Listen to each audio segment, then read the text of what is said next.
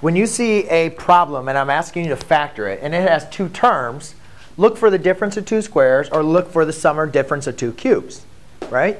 If you have a trinomial, look for, factoring how we do with trinomials. If you have more than 4 or more terms, look to factor by grouping.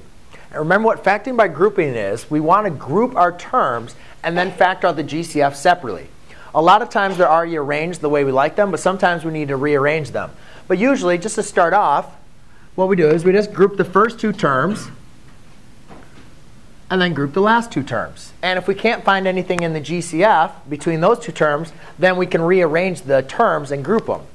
But now I need to say, all right, out of my first two terms, is there anything I can factor out? And you could say, yeah, you could factor out an a, correct? So if I factor out an a, I'm now left with a c plus d. Then we look at the next term. And I say, what do these two share that I can factor out? Well, they both share a b, so I can factor out a positive b. And that's going to leave me with a c plus d. Now, what really grouping is you're kind of factoring out the GCF twice. You group the terms, so you factor out the GCF once, and then we notice now I have two terms.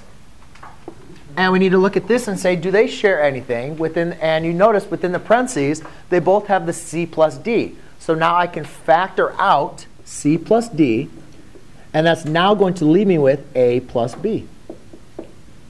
And then that is going to be your factored form. Cool?